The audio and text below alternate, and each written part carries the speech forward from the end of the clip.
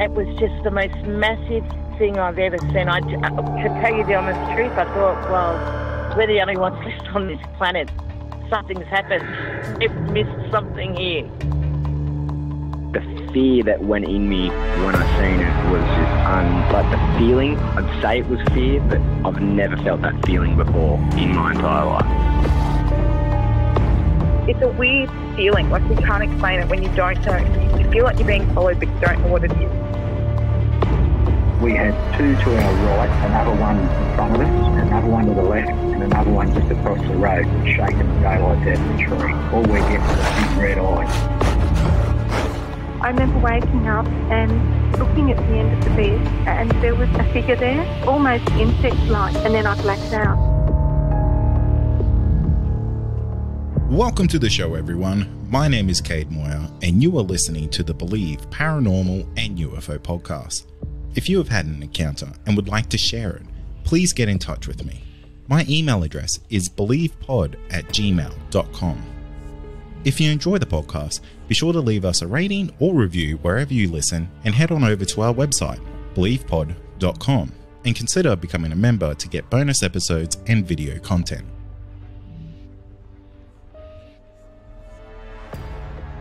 Tonight I'm joined by Greg, and Greg is an ex-armyman, and it's rather interesting to get this kind of military perspective on what we're going to be talking about tonight, because Greg had a rather fascinating UFO encounter just outside of Bathurst back in 1988. So Greg, welcome to the show, mate. Hi, Clayton, how you going? I'm doing really good, and it's been a while since I've actually chatted to someone about a UFO encounter. We've been getting lots and lots of paranormal stories lately, so I am really keen to chat to you about this really interesting UFO encounter that you had back in 1988 at Bathurst. Yeah, well, obviously a long time ago. What's it, about 30-something years ago now. I was 16 at the time, and for work experience, we were given the opportunity to go somewhere and do something. And at the time, I was very much into aviation. So they spoke to some people in a company called Pacific Aviation, which was basically like a repair centre for airplanes. And also, they were like the NRMA of like all aviation. So they would go out to airports and repair aircraft and service aircraft. So I got to do some stuff with these guys, which is pretty cool. And on the first day, it's kind of harrowing. We went out on a twin-engine aircraft, and as we took off, the guy says to me, he said, "Just hold that door." And we've had some trouble with that. We've got to fly this one to Oxon Park, and we fly over, and of course the door come over, and he goes, "Just try and hold it." And he called the tower, and he goes, "Oh, we just got a quick one. We're just going to come back in for a quick landing." And we landed, and I do remember him trying to ask the control tower to hold the paperwork, but I'm not sure if they did. And then about 5 days later, we went out in, I'm not sure what it had been, a Cessna 172 possibly. We flew out to Bathurst Airport, and we landed there, and it was a pretty simple job. They changed a couple of tyres. They had some special equipment to do it. And while they were doing that job, we were just sitting around having a chat, and they finished it. And the day was sunny. It was a perfect day. There was almost no clouds. It was a little bit windy. We were looking down the runway. I can't remember what direction or what the runway numbers were, because normally you have a runway done by a compass bearing. So if it's usually, I believe, if it's, in the direction of 360 degrees, it might be 360. I don't know. I can't remember. It's been such a long time. But we were at the rear part of the runway. So we were sitting there. We got into the aircraft, and they started up. They'd finished the job, done their paperwork, and then he started cursing. So I heard some stuff over the radio, because he was announcing to basically take the aircraft off. And he says, "We got to effing wait here for the Navy to fly past." And I thought it was rather unusual, because at that stage in 1988, the Navy had literally no fixed-wing aircraft. There was no air fleet whatsoever. Skyhawks had been sold to New Zealand, and Melbourne had been cut up for scrap, and, the Mackeys went back to the Air Force. And so, I was thinking, what type of aircraft could this be, So we were waiting for it to fly past. And as we're waiting for it to fly past, because we didn't have clearance, and I'm pretty sure whenever you've got visual guidance when you're flying an aircraft, you have to announce you're taking off from an aircraft to let people know where you are, because he wasn't going by, I believe, the type of flight rules which require navigation, which is a completely different license. So he was just going by day visual flight rules, I think. Anyway, so he had to wait for this aircraft to fly over Bathurst Airport. And I said to him, why are they using this airport? He said, they're using it as a waypoint. Now, I didn't understand at the time, but as a military man, I know that you use waypoints to navigate from. So you might navigate on the ground from point A to point B. You might use a mountain as your checkpoint before you do your next navigation, where you turn around to a point and take another magnetic bearing. In an aircraft, they might use towns, cities, or landmarks, or mountains, or buildings, or whatever. That's if you're using visual flight rules. So this is what these guys must have been training for. I can only have a guess to it. So this aircraft, we're waiting for it to fly over. It was a naval aircraft, a HS-748, which is a Hawker City 748. I believe they've got a speed of about 370 knots. I could be wrong. It's an old turboprop aircraft, and it was used for navigation and, I don't know, might have been some other kind of training. I don't have the history on that type of aircraft. But before it flew over, probably a few minutes, I observed off to the right, I'd say it's probably the height of about 5 telegraph poles. So, I don't know, what's that? 300 or 400 metres, I guess. I don't know. That might be completely out, but the telegraph pole's probably 30 foot, so probably not that much. Let's say 400 feet. 400 feet. They're what looked like 2 plastic shopping bags, just kind of flying around in the sky, like being blown around. And then they started to kind of get closer to one another, and they kind of stuck to each other, moving around in the sky. And then they kind of just stopped, beside each other. They were still briefly moving, ever so slightly. And then we kind of forgot about them. And then we looked over at these turboprop naval aircraft flying over. It was at about 500 feet. So these things were underneath where this naval aircraft was. And it flew over. And these two things were going in the same direction as it, because I said there was a bit of wind. But as it went through, they both went aligned. So one was in front and one was behind. It almost appeared like they got caught up in the wind rift behind the aircraft, because it flew almost over the top of them. And it's like they were attached with a rope or something. And then they just followed that plane. And they didn't appear to be shopping bags or white balloons. You can imagine a white balloon flying up high in the sky, 400, 500 feet in the air. And they instantly trailed behind this aircraft. And the aircraft flew off, and the 2 little white shopping bags, or what appeared to look like white shopping bags or balloons, basically disappeared with the aircraft as it flew off. And I looked at the mechanic, because there was a mechanic and a pilot there, and I said, geez, those shopping bags are up pretty high. I said, I can't believe they got caught up in the plane. He goes, 2 shopping bags moving at 300 or 400 feet at, 300 knots. I don't think so. So it wasn't to that moment that it actually sunk that there may have been something else. That's pretty wild to happen in such a public place with so many witnesses. They were very small. They were very small. It was a long time ago, so I know I'm going back from 400 to 500 feet, but they're up reasonably high. I mean, that aircraft couldn't be below 500 feet, because it goes under different guidelines to be able to do that. But the aircraft was low. It was low enough for me to see the RAN insignias on the side of it. I didn't get a tail number, so I don't know what plane it was, but you could definitely see these tiny 2 little white, what they now call Tic Tacs, follow this aircraft. So, and I'd kind of forgotten about this thing until I saw the one on the TV with the American jet aircraft. Yeah, with Commander Fravor. yeah, saying that they were Tic Tacs. And I thought that's what these things kind of look like, you know, but not solid. They were kind of flopping around. You could tell that the wind was in control of them until the plane flew over. Now, I don't know if 2 balloons or 2 shopping bags would do that if a plane flew directly over them and keep following them until they went completely out of sight. But that's what happened. And out of sight, I'm talking, I don't know, it was at least 2 or 3 lengths to the airport before I saw them disappear behind the plane. And they increased speed behind that Hawker City at the same speed as what the aircraft was. And that's basically what I saw. And we didn't attribute it, and I didn't attribute it to being something from out of this world. It was just that strange, you know, some kind of phenomenon. It is rather interesting that the person whose plane it was kind of identified that what they saw wasn't normal and instantly said, yeah, no, that's not a bag. Like that's doing things that it shouldn't.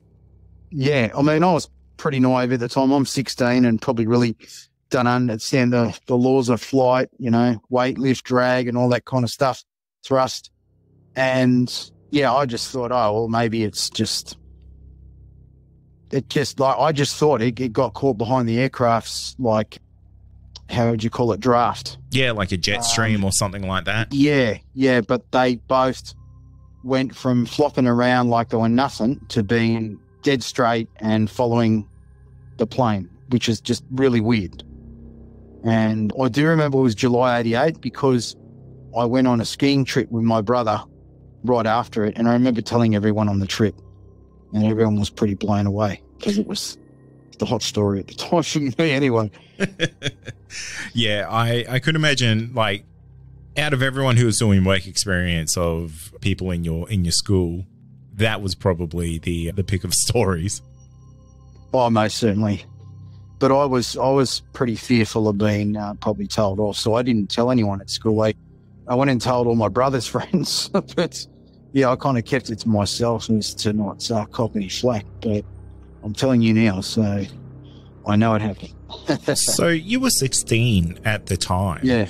What was the vibe of UFOs in popular culture back then? Like, was that something that people were talking about? Because around 88, that's kind of when Bob Lazar came out and started talking about these things. Well, I'll be honest, as a kid, I knew nothing about Bob Lazar. What I do remember is television shows like That's Incredible and other TV shows like Arthur C. Clarke's Greatest Mysteries and another one called In Search Of, which was hosted by Leonard Nimoy from Star Trek. The Leonard Nimoy In Search Of, you can get it on a DVD, but you have to have a foreign DVD player. The other stuff you can find on YouTube. But those kind of shows were the shows where I was kind of mystified as a kid and blown away by this kind of stuff that give goosebumps. But at the time it happened, I didn't have goosebumps. I didn't think I'd even seen anything. You know, it meant nothing to me until the penny dropped when that was the aircraft mechanic, you know, which he had the same understanding of flight controls and stuff and flight rules. He is the one that said it. And there was a very quiet ride back in the cockpit. The only story I remember as a kid was one on That's Incredible, which was a whole heap of military Chinooks following this big fiery diamond object. It's quite famous. I don't know the true story, but yeah, other than those TV shows, there was something on the news about a couple or a group of people in the 80s in the Nullarbor being buzzed by UFO, and there was a road train truck driver as well. He had a story to tell. Min lights or something like that, but that's all I remember as a kid. So yeah, right. So you weren't really influenced by the popular culture aspect of UFOs and like visitors from outer space and things like that. Not really. I mean, other than it being on TV and being fascinating, I never that's something I really didn't look out for. And as at the time, I wouldn't have even identified it or even remember it unless that mechanic hadn't said what he said, because those guys were pretty serious and pretty shook up. And every time we went to talk about it, they just changed the subject, which I thought was very unusual because once they brought it to my attention, all I wanted to do was talk about it. I can imagine. Yeah, they probably trying to shut this 16-year-old kid up, and they've just seen something that's rattled their, their worldview, and you're just here like, oh, what was that? Yeah, pretty much. I mean, I've got to look at it from another perspective and go, well, was it something in, some rubbish caught up in the atmosphere? But just the end part of it, when they both went parallel and followed the aircraft, it just seemed unnatural, seemed mechanical. Yeah. That kind of makes sense. Yeah, seemed controlled, like there was a sense of purpose to what it was doing. Yeah, exactly. Because, I mean, everyone's kind of seen plastic bags get caught up in like whirlywinds and like, updrafts and things like that. And it's just a sense of randomness to the way that it moves. Nothing really moves in that kind of straight parallel line when it comes to airflow, if it's not controlled. Yeah, absolutely. And you would have think that the momentum would have been lost after a period of time. I don't know if there's people who are physicists or pilots that can elaborate on, because I've got to go back 36 years ago and work out what direction I was facing, and a lot of that stuff I've forgotten and haven't been able to retain. But yeah, it was definitely interesting, and it's definitely something that did happen, and I did witness it. And what it was, I just don't know. It could have been anything. Yeah, and I think it's rather telling with the way that the mechanics responded to this type of encounter, that if it was just something that was, say, a plastic bag, they probably wouldn't have been as rattled. Oh, yeah, for sure. And it did appear like that's what it was like, caught up in like a how would you say, what is it, the higher temperature can actually force things to kind of lift up. That's what it just seems like, to be caught up in a wind and kept blowing up and up. And that's why I thought they may have been balloons, because they had a similar appearance. But yeah, they were just lazily floating around until, the aircraft came over, and then that's when things kind of started to change. And I would say it's safe to assume that you could hear the plane, but you couldn't hear these things behind it. No, not at all. I mean, those old turboprops they're pretty loud, but yeah, those HS 748s, I don't know when they went out of service, but they're old gear, old equipment, so you can hear them coming. Yeah.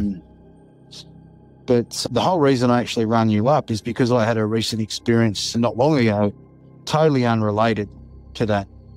Yeah, I'd love to hear about it.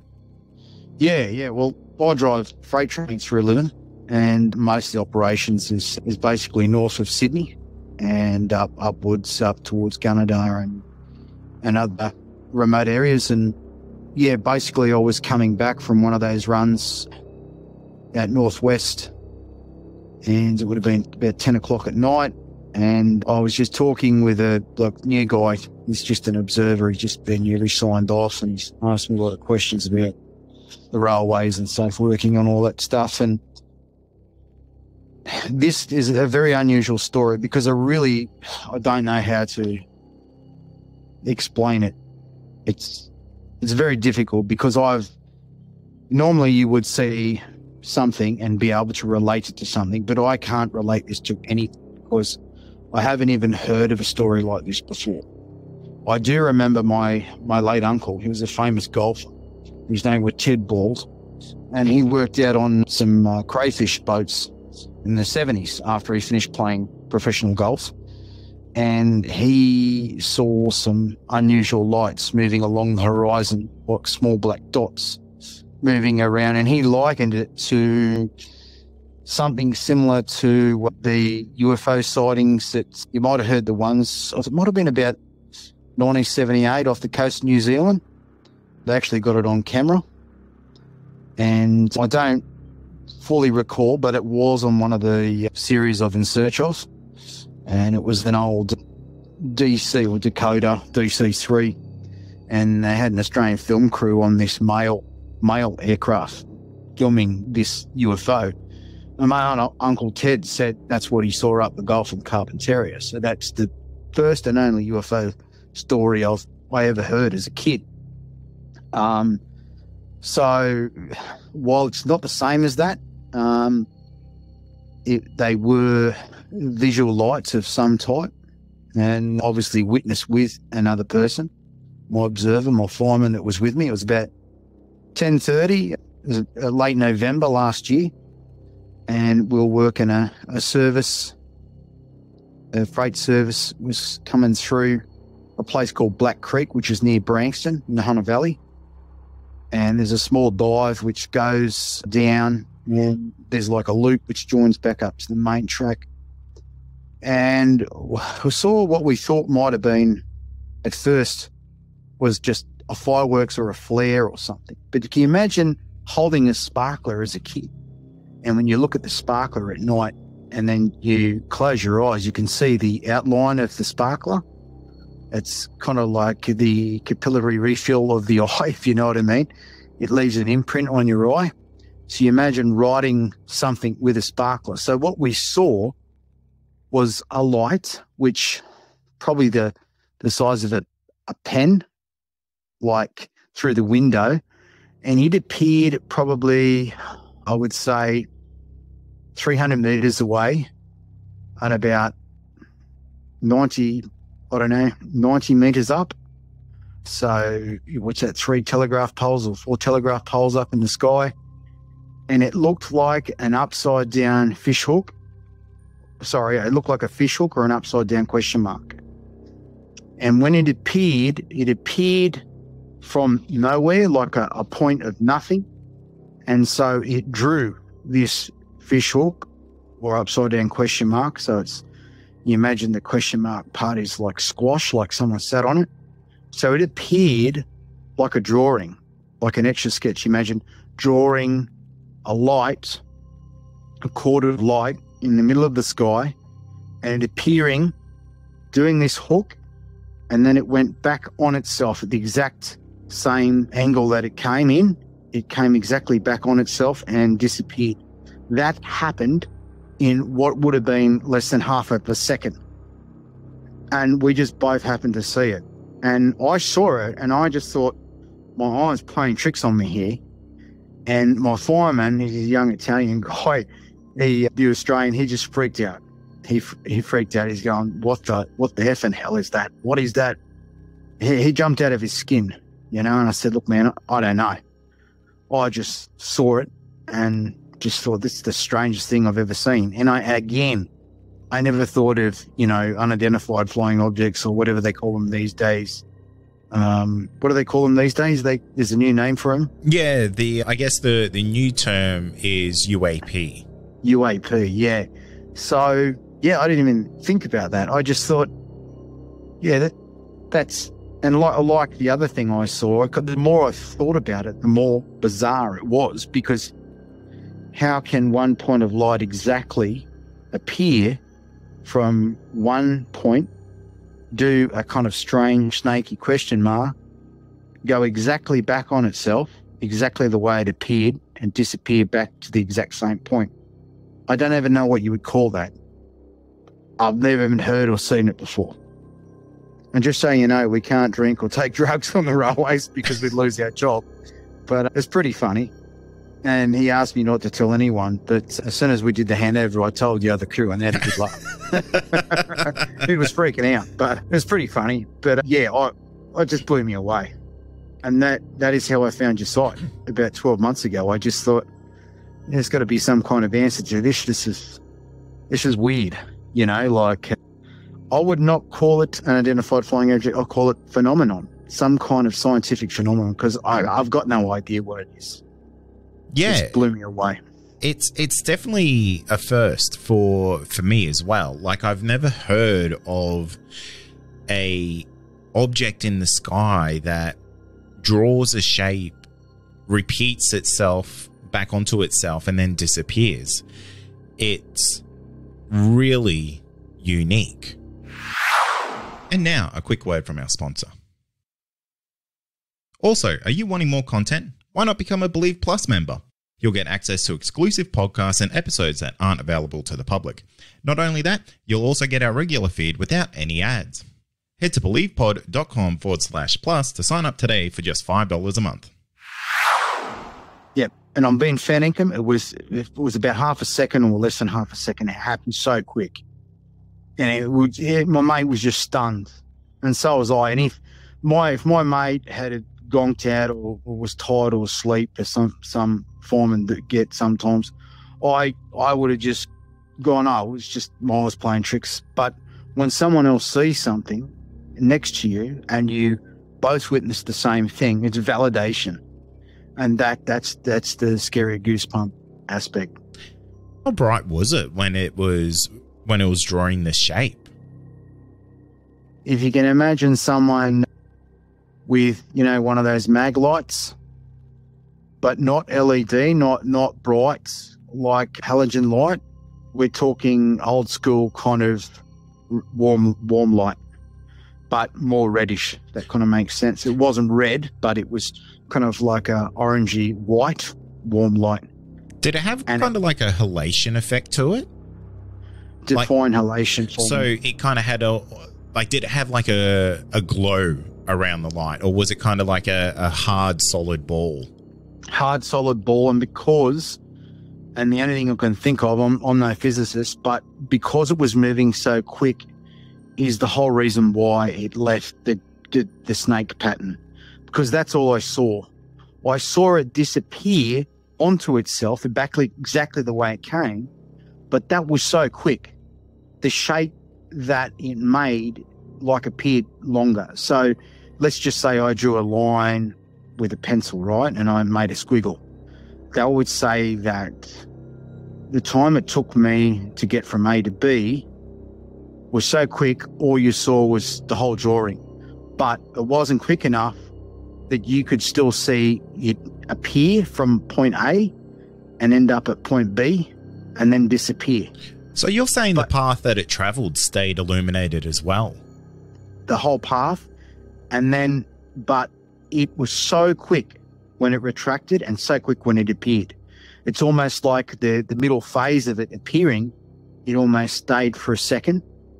But getting to point A to point B and back from point B to point A was quicker than the section that actually appeared as one whole object.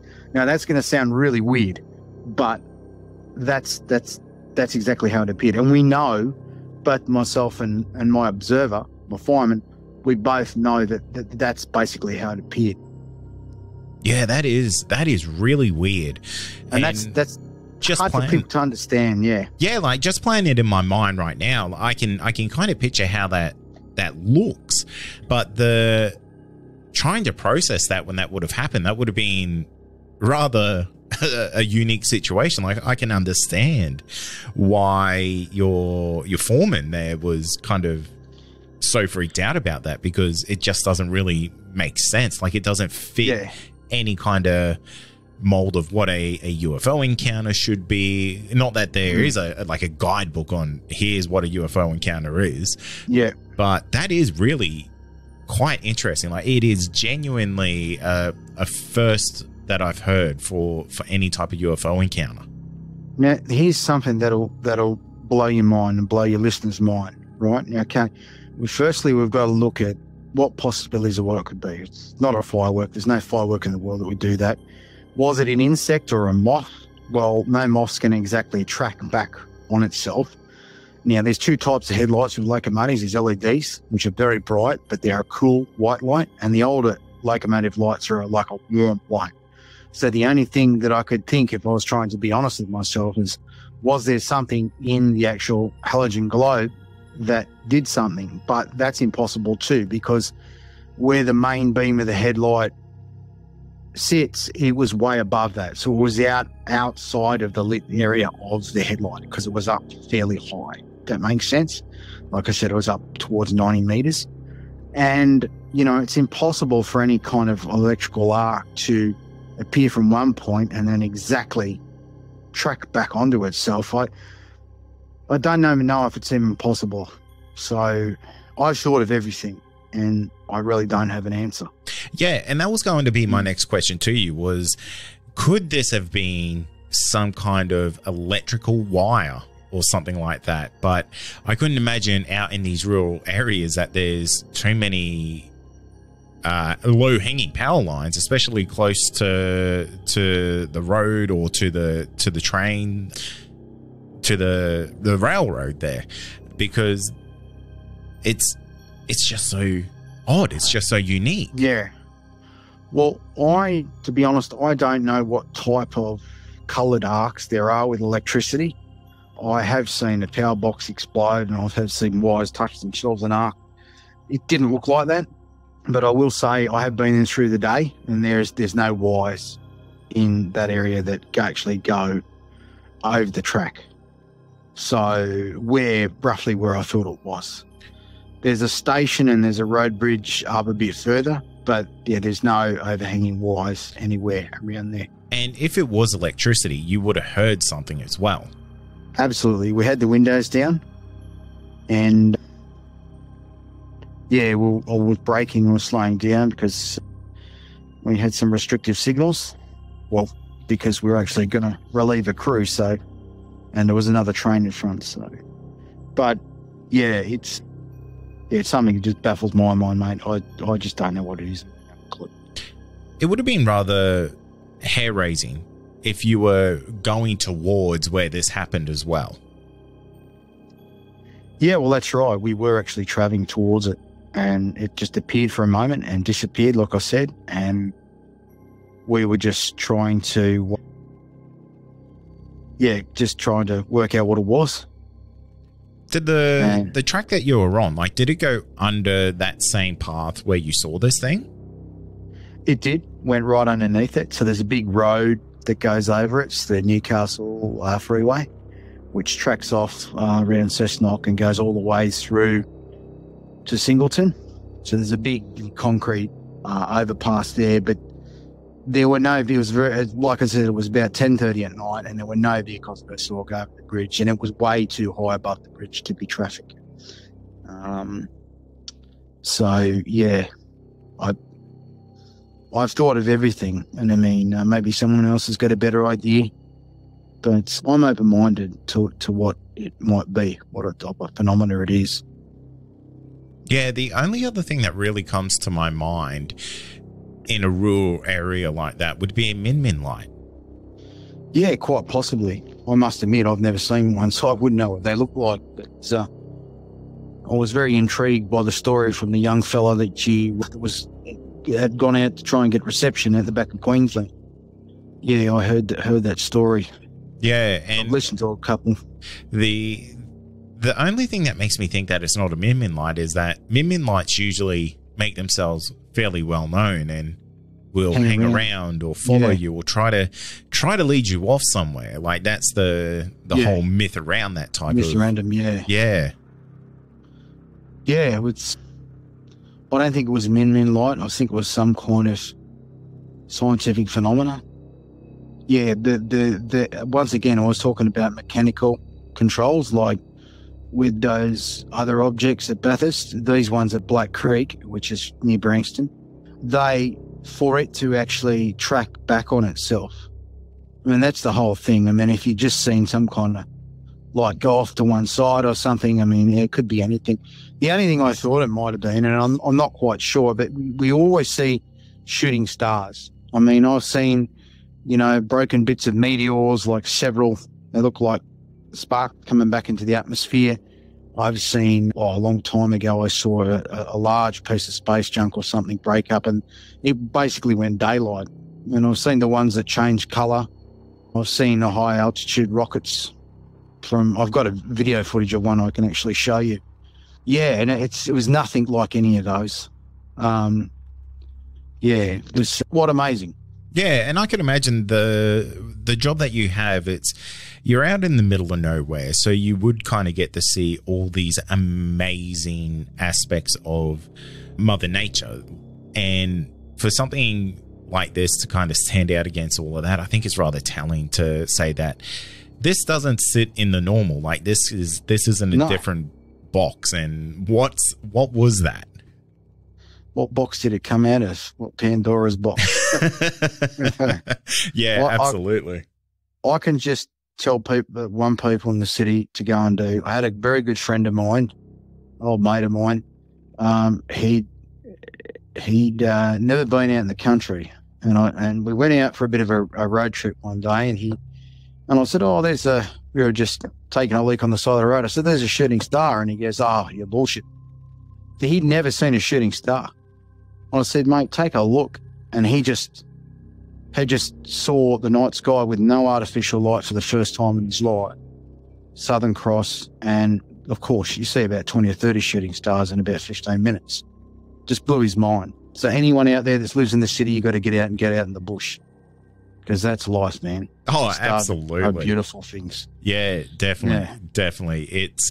If you are wondering if we are alone in this universe, get out of the city, like you say, go out to the bush and just have a look at those stars, because it will make you realize that there has to be something else out there, because it is just such a magnificent, crazy, beautiful universe out there. Absolutely. And I got to commend you on the Exmouth story. That really blew my mind. I was in the protective services for a while with the federal police, and I've got a few mates that served up there at Exmouth and said it was a pretty eerie place.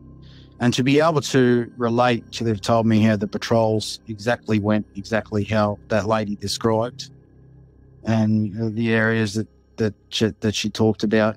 Yeah, it was pretty hair raising. You've got some great content on your podcast, mate. Oh, mate, the credit goes to all the people who kind of call in and actually share their stories, because I just think of myself as the vessel to let them get whatever stories they want to share out to the world, because without people like yourself here, Greg, this show wouldn't exist. I purely rely on people like yourself who have the courage to come forward and share their stories. And it doesn't matter if someone thinks their story is so minute. Every story matters. And, I think your story from that airport there is a real cracker, because it's almost like it took 30 years for you to realize that, oh, geez, that was probably a pretty decent UFO encounter. And I just kind of love how random that is. Mate, if I hadn't have seen that, I'm going to say the strange sparkler, because I don't know how else to describe it, is someone holding a sparkler far away and then moving it really quick, so quick, but moving it and then and turning it exactly the way that it appeared when you first saw them, like you went in rewind. If I hadn't have saw that night with my mate, I probably would never have talked about that identified object at Bathurst. We would never had this discussion. Yeah, and you know what? You never know, Greg. Like, we might have someone out there who's listening to this episode who potentially saw that same thing out at Bathurst, because Bathurst it's not like a really big town, but there's enough people out that way who potentially could have seen something. So who knows? We might find something in the great ether, and we may be able to find someone else who saw the continuation of this flight. Absolutely. You never know. I mean, it was a very strange experience. But I think that the core to these things that have happened, especially nowadays, because so much can be faked with videos and stuff, is people's ability to recall the situation and put the narrative in the palms of the listeners so that they can hear what's being said and put themselves. So backstories are important. I don't think people should try and sell the story. I think you should just tell it exactly how you saw it. That's important. Thank you for listening to this episode of the Believe Paranormal and UFO podcast. If you have had an encounter and you would like to share it, please get in touch with me. My email address is believepod@gmail.com. Finally, don't forget to follow us on all our social media outlets, and be sure to join our Discord server to talk to other listeners of the show. You'll find all these links in our show notes. Thank you.